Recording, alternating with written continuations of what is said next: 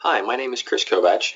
I am the Regional Sales Representative in Northeastern Florida for Tobii Dynavox, and today we're going to quickly talk about the Page Set wizard when you're first opening up your Tobii Dynavox T-Series or I-Series device with the Compass software.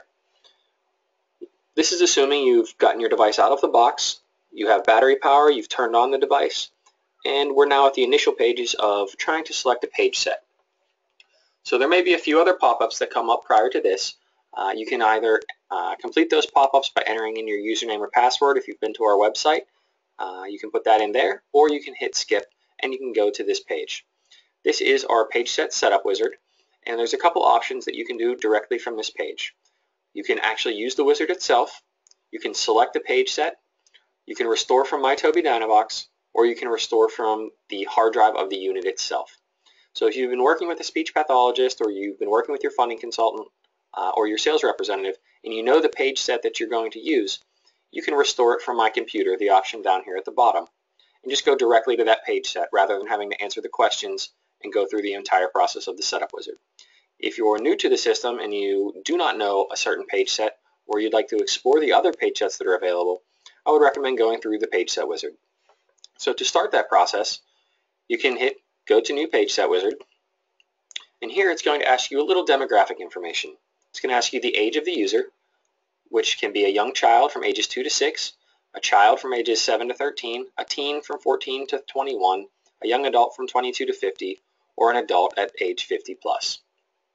So right now we'll just stick with young child, and you can select your gender, male or female, and then your medical diagnosis, which can be autism, Down syndrome, intellectual disability, cerebral palsy, childhood apraxia, aphasia or stroke, traumatic brain injury, or apraxia.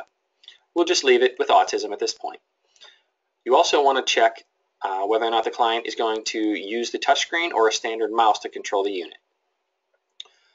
Based on the condition set and the age grouping, the system tries to recommend one or two pages that may be most appropriate for you to start with. In this situation, it's recommended the Navbar Page Set, which was designed with the autism spectrum user in mind, as it's designed around a flat page navigation. It also recommends the potential for using Core First, which is the utilization of core subject matter in combination with fringe words to create sentences as you go, offering additional efficiency and flexibility along the way. If you wanted to compare those, you can click the compare button here, and it'll give you a bit more information about each page set. If you click on the page set itself, it continues to give you a little bit more information. Here it's showing you different layouts and combinations that you may be able to utilize within the page sets. If none of those look appropriate, you can click View More, and it'll give you 6 total options to choose from. At this point, we're just going to select the Navbar page set, as it is one of the most common page sets. We're going to select this page, and we're going to say yes. The system will then download that information to the device, or load that information from the hard drive already on the device, and bring you to the main page. This may take, depending on the size of the file or the complexity of the page set that you've chosen, may be faster or slower, depending on the number of pictures and the number of options that exist within the page set. So just give it some time, and it will load within a few moments.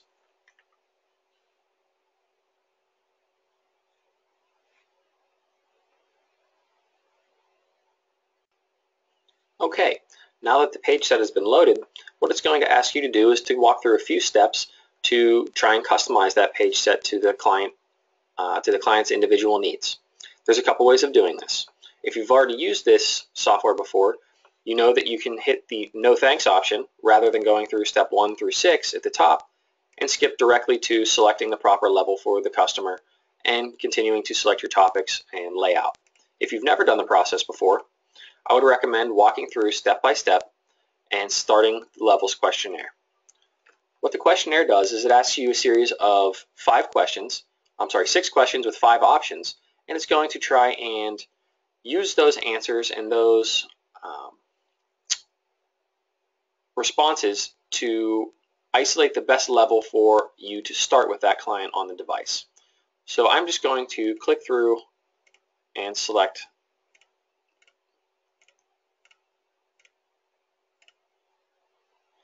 the last option at option 6 is, would we benefit from a visual scene or from a grid-based?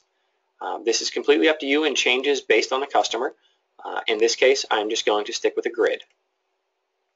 I will hit next, and it's going to automatically take me to level 2 based on the answers that I provided, which tells me that I will start with approximately 10 topics, 8 messages per topic, 9 core words, and that my keyboard is listed as an alphabetical keyboard. I also have some core word structures built in, again, the 9 words, and I have word lists as well. So if I am okay with that, I will hit next. Here I'm confirming that I chose the grid layout rather than the visual scene, which is this picture here with different hotspots. If I wanted to, we could watch a quick video about how the page set and compass are organized. And now we can go in and select our topics. At this level, the system recommends starting with only 10 topics, so you're not overwhelming the client, and you can start to get used to how the system works before you introduce more information. So we can select topics now. What we need to do to select topics is to scroll down through and find topics that might be appropriate for us. So one topic may be maybe a child, so we might want to go to the doctor. We would select the show button and hit save. Anything that's notated with a C or an A following the main topic denotes adults and children. Fast food is always popular. Maybe meals. And I'm just going to select a few others to get us up to our number of 10.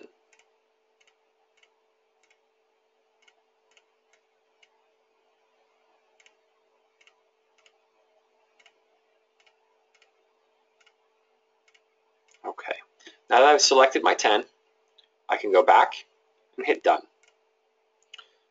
Now I can, again, watch another video, an orientation. I can learn a little bit more about my Tobii Dynavox, a little bit more about some additional resources that are at my Tobii Dynavox, or I can just start communicating. Now we are at our homepage within the Navbar Page Set. For more information on Navbar, please watch the video specific for this page set. Thanks and have a great day.